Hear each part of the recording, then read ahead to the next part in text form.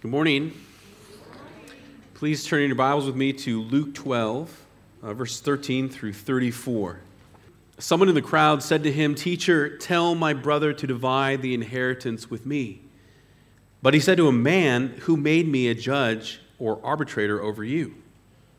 And he said to them, "Take care and be on your guard against all covetousness, for one's life does not consist in the abundance of his possessions."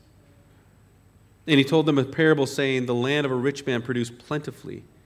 And he thought to himself, 'What shall I do? For I have nowhere to store my crops.' And he said, 'I will do this. I will tear down my barns and build larger ones, and there I will store all my grain and my goods. And I will say to my soul, Soul, you have made ample goods. You have ample goods laid up for many years. Relax, eat, drink, be merry.' But God said to him, 'Fool, this night your soul is required of you. And the things you have prepared, whose will they be? So is the one who lays up treasure for himself and is not rich toward God.'" Verse 22. And he said to his disciples, "Therefore I tell you, do not be anxious about your life and what you will eat, nor about your body what you will put on. For life is more than food, and the body more than clothing. Consider the ravens. They neither sow nor reap. They have neither storehouse nor barn, and yet God feeds them. Of how much more value are you than the birds? And which of you, by being anxious, can add a single hour to his span of life? If then you are not able to do as small a thing as that, why are you anxious about the rest? Consider the lilies, how they grow. They neither toil nor spin. Yet I tell you, even Solomon in all his glory was not arrayed like one of these. But if God so clothes the grass, which is alive in the field today, and tomorrow is thrown into the oven, how much more will he clothe you, O you of little faith? And do not seek what you are to eat and what you are to drink, nor be worried, for all the nations of the world seek after these things, and your Father knows that you need them. Instead, seek his kingdom, and these things will be added to you. Fear not, little flock, for it is your Father's good pleasure to give you the kingdom. Sell your possessions. Give to the needy. Provide yourselves with money bags that do not grow old, with a treasure in the heavens that does not fail, where no thief approaches and no moth destroys. For where your treasure is, there will your heart be also." Let's pray. Father in heaven, we give you praise this morning that we can gather and we can worship you. Father, I pray that you would bless our sister, Ate Saleh. I pray that you'd make our way finally to the end to go back to the Philippines. Thank you for the time that we've had with her, how she's been part of this church, what she means to so many here. We just praise you for your grace and your mercy on her and on us.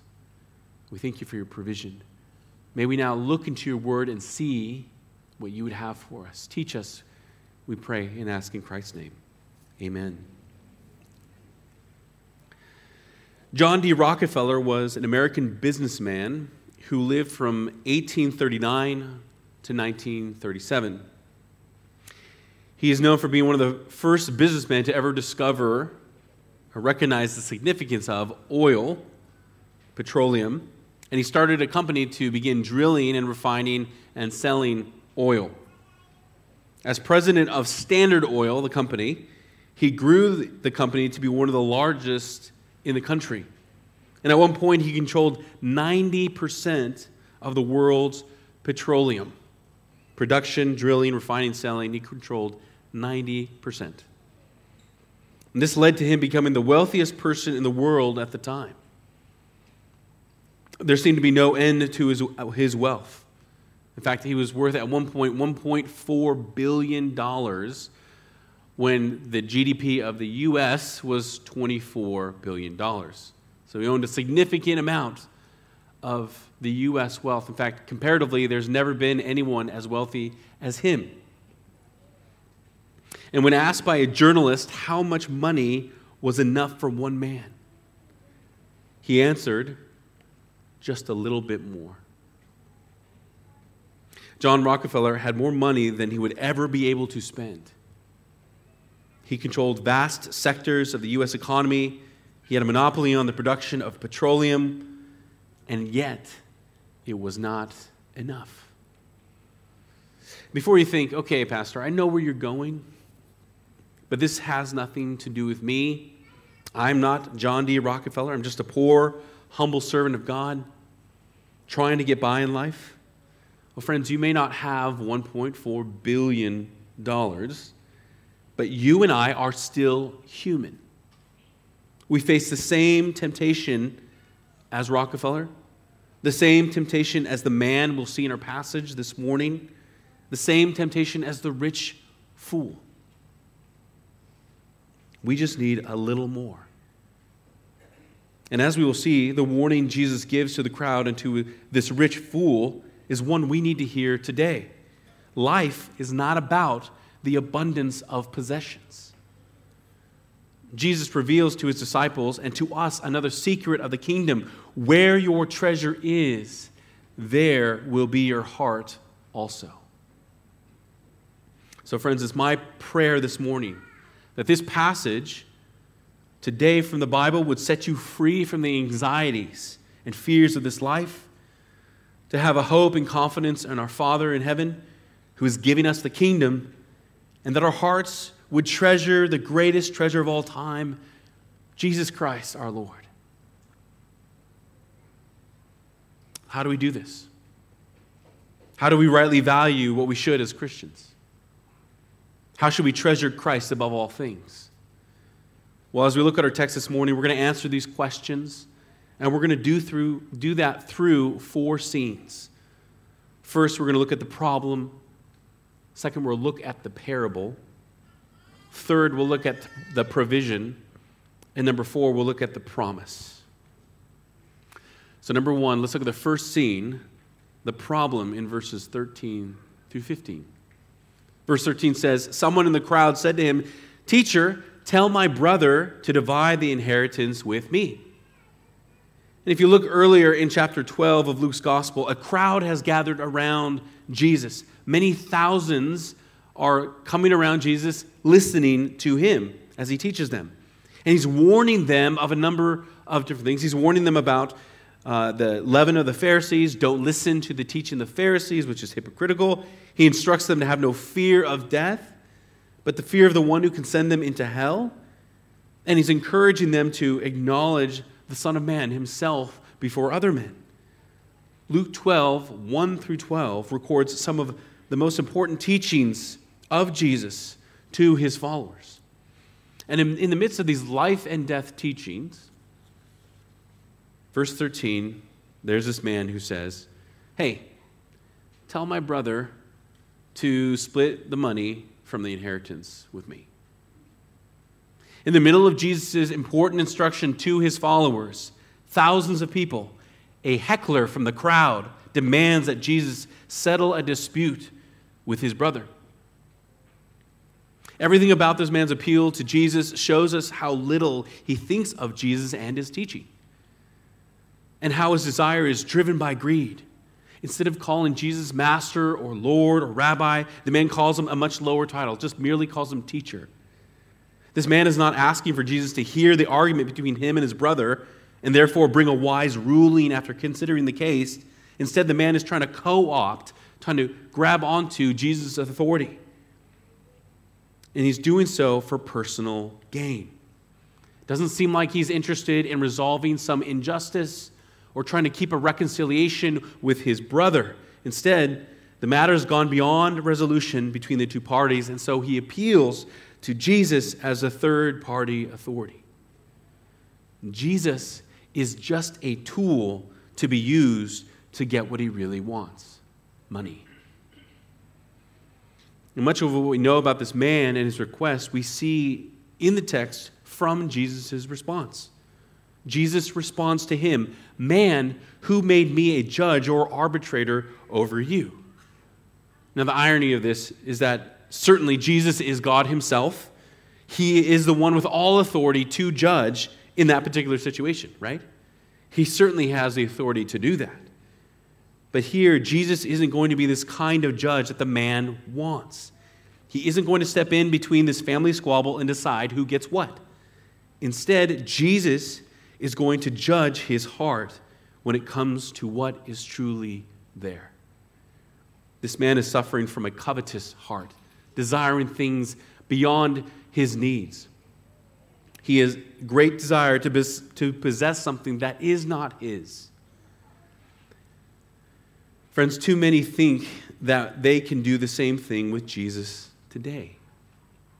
Jesus is a great tool, a stepping stool to get what you truly desire. Money, wealth, prestige, right? And if you've come here today hoping to gain something valuable by being part of this church service, right? If you're trying to get some sort of material gain, maybe some respectability as you come into the church, if you're trying to get anything other than Jesus himself, you are just as blind as this man. With Jesus teaching right in front of him, this man cannot see what he truly needs. By the way, this is the ultimate evil of the prosperity gospel. The prosperity gospel, which is no gospel, obscures Jesus and his saving work by holding more important earthly riches. So Jesus then warns everyone present in verse 15. He says to the crowd, "Take care and be on your guard against all covetousness, for one's life does not consist in the abundance of his possessions." Jesus knows this man's heart. He knows his desires better than he does, and he can see deep down in this man's heart his desire for wealth, for an abundance of possessions. And Jesus knows that it is blinding him to the true treasure that stands before him. This is the problem. So Jesus warns the crowd, life is not about the pursuit of possessions, wealth, treasure, and money. The next scene, Jesus uses a parable to show how deep and dangerous this problem really is. Remember last week when I introduced this summer series on the parables, I said that Jesus uses parables, these simple stories, using elements of everyday life to teach us about the kingdom of God. And so he does the same thing here. He gives a parable to unpack the depths of this dangerous belief. Here he says in verse 16, "The land of a rich man produced plentifully. And he thought to himself, 'What shall I do? For I have nowhere to store my crops.' And he said, 'I will do this. I will tear down my barns and build larger ones. And there I will store my grain and my good. And I will say to my soul, Soul, you have ample goods laid up for many years. Relax, eat, drink, and be merry.'" We have this example of this rich man in the parable. And notice what this man thinks the problem is. Already rich, he has this problem of having produced more than he can store. He has an excess, an abundance. What a problem to have, right? You might be thinking, I wish I had that same problem. I know what I would do. Imagine somehow your digital bank account could not fit any more money in it. And if you find yourself chuckling, thinking something along the same lines as this rich man, Jesus has you pegged. This parable is for you. What is the solution to this man's problem? He's going to build a bigger barn. Build a larger one. And again, in verse 18, it says, this man is already rich. He already has enough for his own personal needs. He has barns already, and those barns are full from last year's harvest. And yet, he wants more. So he builds bigger barns. He stores up the crop, and he says to himself, Soul, you have ample goods laid up for many years. Relax, eat, drink, and be merry. And I wonder how many of you can relate to what this man says to his own soul. How many of you believe that the essence of life is to get to a place of being able to say, relax, eat, drink, and be merry? What better place to be than to have this kind of comfort and security in life? To have finally made it where you've saved all the money from your hard work here in the UAE, and you've diligently planned for the future, and maybe you've built a home or a business in your home country where you'll be able to do just that. relax, eat, drink, and be merry. But is this what life consists of? What does Jesus have to say about a life aimed at these things? I want you to see how this man talks about himself. Notice how many times he refers to himself in this parable. Verse 17 says, he says to himself, "What shall I do? For I have nowhere to store my crops." Verse 18, "I will do this. I will tear down my barns and build larger ones where I will store my grain and my goods. And I will say to my soul, relax." Between this man, his wealth, and his pursuit of happiness, God does not come into the equation. The pursuit of possessions, the preoccupation for more things have left him deceived. He is deceived in that he thinks that all the things he has, whether crops or barns, possessions, or even his own soul, are somehow his, when they are not. God is the one who holds all those things. God is the one who granted him the crops to grow, who gives him the knowledge to yield a crop, who gives him each day that he lives, and yet he thinks he owns it himself. He is deceived into thinking that he is master of his own domain. He's also deceived in thinking that he will always have this particular crop, that he'll have this time to enjoy it, that it'll somehow last forever, at least to the end of his life. And he doesn't realize that the grain is going to outlast him. Verse 20 says, "Fool, this night your soul is required of you, and the things that you have prepared, whose will they be?" This man has no idea that not only does he not really control the crop that he harvested, he has no control over his own life. Here he is making plans for, in his old age, to continue to enjoy what he has acquired. And in the end, he loses both his life and his wealth, which he cannot take with him. And so Jesus looks at this rich man and says, "You are a fool." Why?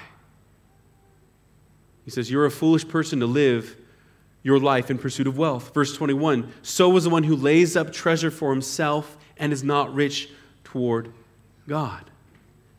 This is the crux of the problem that the parable lays out. Jesus is not saying it's wrong to make a lot of money. He says what matters is what you do with it.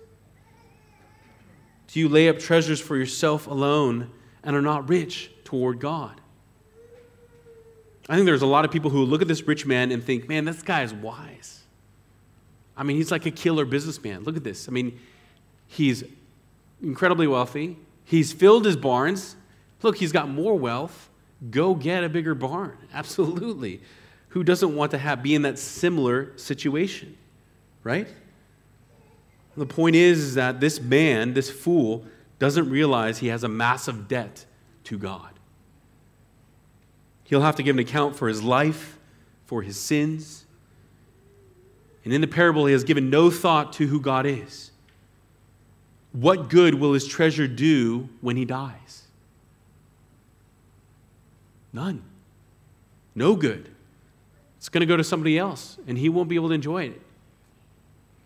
Death is this great barrier, right? It's the ultimate reset to all our earthly goods. Really, we are all this rich fool. We think that tomorrow we're going to live, and we're going to go back. I'm going to go to my favorite shawarma place, and it's going to be awesome. In some ways, we are like him. We believe we control our destiny. We believe we own what we own, that it's ours. This is the way of the world. We don't realize that death is coming, and soon we will stand before the holy God with nothing to offer him. There's no payment that you and I can offer for our sins. Everything you have is God's already. What do you hope to use? What can you give in order to appease a holy God? Thanks be to Jesus, whose blood covers us. Only by Christ's death on the cross is the Father's just wrath turned away. What could be more valuable than Christ who saves us, who opens our eyes to the spiritual truth to see the Father? And how utterly terrible it is for those who cannot see the full wealth of riches in the gospel of Jesus Christ, who somehow prize money in their life now, but do not consider what they need to stand before a holy God for eternity. Friends, we've seen the problem. The parable has helped draw it out for us even more. And so now we move to scene 3, the provision, verses 22 through 30. Jesus said to his disciples, "Therefore, I tell you, do not be anxious about your life, what you will eat, nor about your body, what you will put on." I want to point out Jesus' argument here. Jesus was interrupted by a man who wanted the inheritance from his brother. He warns against that covetousness, saying that the life is more than the abundance of our possessions. And then he tells about a parable of a rich fool who gets richer, storing all his wealth in bigger and bigger barns, but dies that very day. And he is a fool because he is not rich toward God. You might be thinking, hey, I'm not that wealthy. I barely make it each month. I come from a poor country. I have a job that barely makes any money. I'm not the rich person storing up wealth for myself. Maybe you're not the business owner here, the person with a high salary that there are many, of course, right, in the UAE that are making money. We have this wide disparity between those who make a lot and those who don't make a lot. And maybe you feel like, I'm on this end. We have this wide disparity, I think, even in this church. Some here make a lot of money. Some don't make that much money, comparatively. But praise God for His provision for you, whatever that is. But the same principle applies to you as well. Don't store up riches, however small in your eyes, to yourself, and not be rich toward God. Whether you make little or make a lot, God is the one who provides for us all, and He owns it all. So if you're one who thinks, well, I don't make any money, I don't make nearly like what other people make, that does not absolve you from what Christ demands of you. That does not absolve you from being a steward of what God has given you in His provision. Notice what He says after this parable. He says, therefore.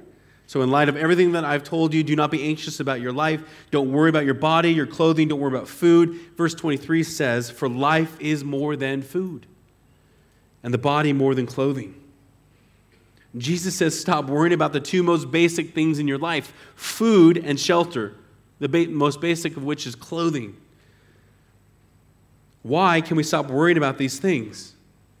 Because life is more than food and the body is more than clothing. Earlier, Jesus said in verse 15 that life does not consist in the abundance of possessions. It's not about gaining all that you can, filling one's life with as much stuff, wealth as possible. Now he says, nor is your life about getting food and clothing. Jesus is pointing to both ends of the spectrum. It's not about massing amounts of wealth, nor is it about being preoccupied with getting your daily needs met. It's neither relentlessly pursuing wealth, nor is it scrounging around for a bare minimum to live. Your life, my life, is not to be defined by the things we have, the money we make. The life we live as Christians is to be defined by the kingdom. Of course, we need things, right? It is God Himself who provides our daily bread, the food that we need. And this is why Jesus makes these two arguments using both birds and flowers to illustrate the care by which we ourselves will be cared for. Verse 24 says, consider the ravens, they neither sow nor reap, they have neither storehouse nor barn, and yet God feeds them. Of how much more value are you than birds? Think about this. You're in the crowd around Jesus. He's teaching, and he's teaching on these difficult topics. He's giving you this parable. He's telling you, don't worry about your life. Your life is more than just food and clothing. And then he points to birds in the air, ravens flying around, eating. Everybody knows ravens, birds. They see how they fly around, they hunt and gather. They're provided for. God's created them, he feeds them, they have no barns or storehouses, and yet they survive.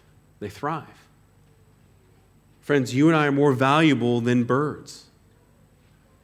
Therefore, God is going to also provide for us. He points to the lilies in the field, says wildflowers, they're growing all around them. And think about the short life a weed or a flower growing out in a field. Well, out here they would die like that. But in other places, maybe a season, maybe a week. And then where I'm from, you mow the lawn and the grass, you just throw the grass away. So as short a life as that, God cares for and dresses the flowers in the field. Friends, you and I are eternal beings, embodied souls, will live forever. And so, of course, God is going to care for us.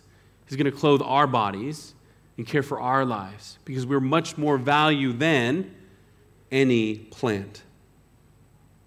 He also adds in verse 25, which of you by being anxious can add a single hour of his span of life? If you're not able to do a small thing as that, why are you anxious about the rest? What does anxiety actually do? Does it do anything? Some of us here are probably lean on the more anxious side, maybe. You tend to worry about things. You know who you are, right? When you hear about in the news something happening, cases of COVID spiking, it just hits you a little differently than other people. And you tend to worry about it. Maybe you worry about your own existence. If you're going to renew that contract next year. Maybe you worry about your kids, how they're going to do. There's plenty of things you would think, there's some things to be anxious about. And yet, God says you can't add another hour to your life. Right? Yours and my day when we leave this earth is fixed in the heavens. Only the Lord knows what time that is. And just like the rich fool, the Lord knows when our souls will be demanded of us. That is the Lord's priority. So anxiety about these things is fruitless, helpless, and I think displays a true hopelessness. Friends, I've been here 6 months, and I think I've heard more stories of particular ways the Lord has provided for people physically, with a house, with a job, with other basic necessities, than any other place I've been. I think it's because living in the UAE, it's like you're on this boat together, right?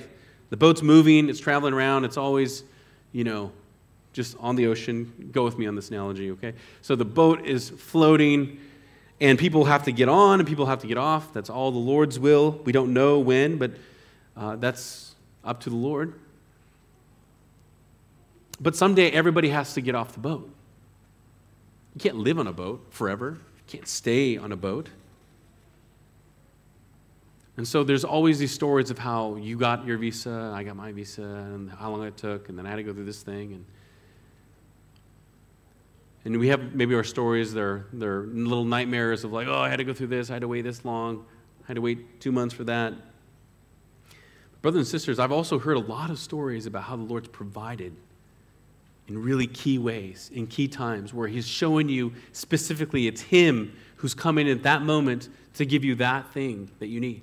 That place to live, the job offer, the signed contract, the space that opens up for you to live with your family. Brothers and sisters, I encourage you to think on these, to remember the many ways the Lord has cared for you in your life, and share them with fellow church members. Rejoice and remember what he has done for you. Encourage a fellow member who may be praying for just such a provision in their life. I'm thinking about my own life. Back in 2017, I was in Indonesia. I'd been there a year, planned to live there the rest of my life, was with my family. I was pastor in an international church. And then I get a call from my sister. My parents were in a car wreck. Almost died. And for an entire month, they were in separate hospitals recovering. just one of the most painful things we've been through. And over the next 6 months, we realize we've got to move home. And that means after moving like 14 times in our marriage, my wife and I move again. We get rid of everything we own. We give up the job that we have. And with not a lot of money, we move back to the States. No job prospects, no plan for where we're going to live. And the Lord provided for us. And not just us, but for my parents as well. Massive ways, huge ways. My parents, even through that collision, I don't call it an accident, through that car wreck, both were baptized. My mom became a believer and started going to church. So I praise God for his provision even through those hard things. God works all things together for good. And he certainly did in that situation.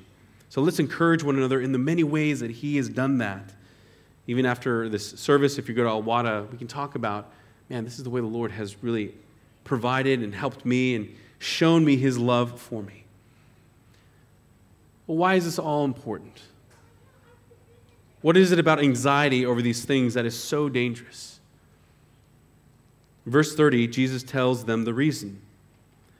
For all the nations of the world seek after these things, and your Father knows that you need them.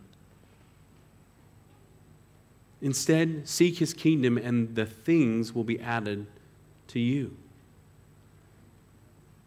Friends, everybody on this planet is striving to get what they need, or maybe even striving to get more of what they don't need. You and I have a good Father. He knows exactly what we need more than we do.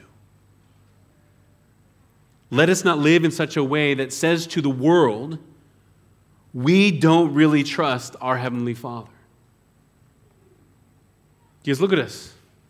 We worry just as much as you do about all these things. Let's not say that to the world that's watching.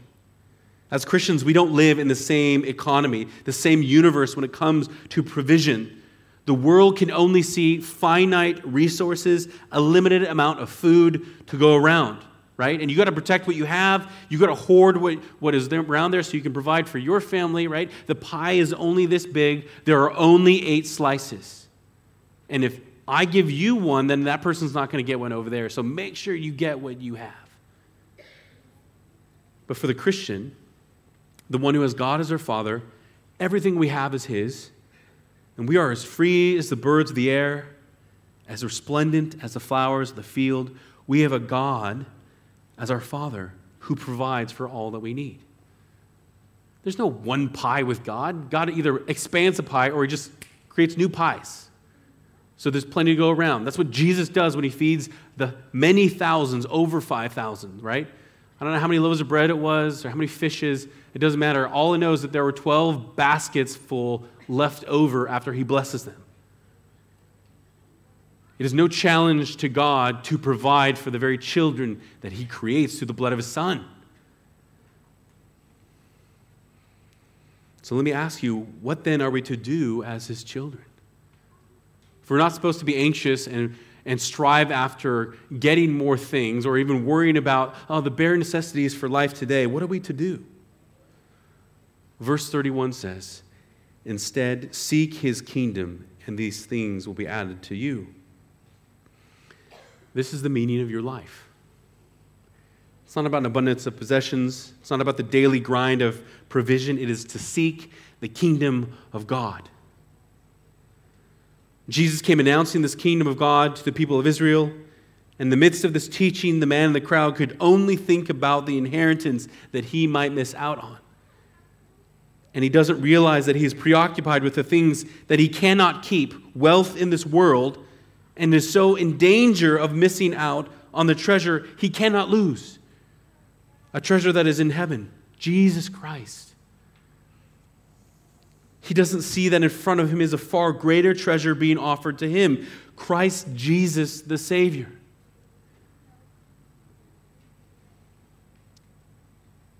Well, this takes us to our fourth and final scene. So far, we've covered the problem, the parable, the provision, and finally in scene 4, we get to the promise. Verse 31 again, Jesus gives the command, seek first the kingdom of God. This is the point of my life. This is the point of your life. This is the reason Jesus came to die, to rescue lost sinners. His death purchases for us a new life in Him. The life we now live in Christ is not our own anymore. We were bought with a price. And we've been brought from the world in its ways, from the worldly values of money and possessions, and we are not to live like the world does. Like the rich fool who thought that what mattered most was maximizing enjoyment, pleasure through the comfort of wealth in this life. Jesus has come that we might not have life and life to the full in Him. And that means we are to live for the kingdom of God. And so verse 32, he says, fear not, little flock, for it is your Father's good pleasure to give you the kingdom. And we're just told to go seek the kingdom. And right after that, he gives us this great, comforting word. Don't be afraid. It pleases your good Heavenly Father to give you that kingdom, of which I told you to seek. He says, it's His good pleasure to give you the kingdom, not sell you the kingdom, not rent you the kingdom. There's no exchange here. There's no transaction. There's nothing that you could give to God for this anyways. Our Father is pleased to give us the kingdom. And what we gain in Christ is a free gift of grace from our Father. We don't deserve it. We don't deserve it. But that doesn't stop the Father from welcoming all those who are His into His kingdom. And for some of you here, this may not sound like good news. Perhaps you are here as an unbeliever and you just can't imagine giving up what you own. You can't imagine not striving for what you have. You can't imagine being free from the anxiety of trying to provide for yourself or people around you. I hope you hear the good news of Jesus this morning. Life is not about those things. True life, the everlasting life, is found in Christ alone. Seek the kingdom of God. Believe in Jesus. And you will have a Father in heaven whose good pleasure is to give you the kingdom. This offer is not an IOU. It's not a promise of the future, although we fully realize it in the future. Today, you can know Jesus. So if you're here and you're not a believer, talk to myself, any one of us elders, pastors. We'd love to tell you more about what it means to follow Jesus and be set free from the prison of pursuing wealth. So let me ask you, brothers and sisters, how does what you do with what you own reveal what you treasure? Let me ask that one more time. How does what you do with what you own reveal what you treasure? How does the way you earn, spend, save, and give your money show that Christ is your highest treasure? If you were to show God your bank statement, what would it tell Him? He already knows. If Christ is your greatest treasure, how do we honor Him with all that we have? Well, Jesus concludes our passage this morning, verses 33 and 34. He says, sell your possessions, give to the needy, provide yourself with money bags that do not grow old, with a treasure in the heavens that does not fail, where no thief approaches and no moth destroys. And where your treasure is, there will your heart be also. Friends, when you have Christ, who is your life, the economics of life changes. You and I are given the best investment opportunity on the planet. Trade garbage now for eternal treasure. What can be better than that? What better investment can you make? And really, Jesus tells us to do two things with the treasure we have now. Jesus emphasizes two things. Give them away to the needy and invest in the kingdom. I don't think Jesus is saying here, don't have possessions, walk around with nothing. I'm glad I have more than one shirt because I sweat in this weather and it would smell really bad after just a few days. No. But what we have should show whom we treasure.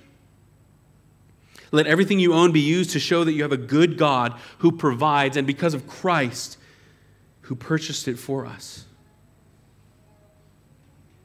So when you give to the local church, to the efforts of the gospel work around the world, to the furthering of the gospel of Jesus Christ, to the aid of the saints like Sister Sally, who are hurting and suffering around you, you are declaring these things. Number one, when you give to these things, you're declaring everything I have is Christ. Number two, you're saying, I can give sacrificially and joyfully because Christ has given the greatest sacrifice. Number three, I can't outgive God. He is the one who has given first and has given most, and he will continue to be the one who gives. Number four, you're saying, I love Jesus more than I love these possessions. And number five, you're saying, Christ is my ultimate treasure. That's my prayer for you this morning, ECC. Let's pray.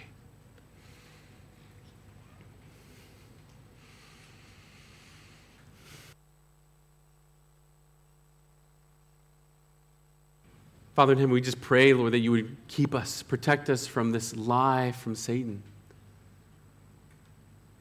There's not enough. You need just a little more.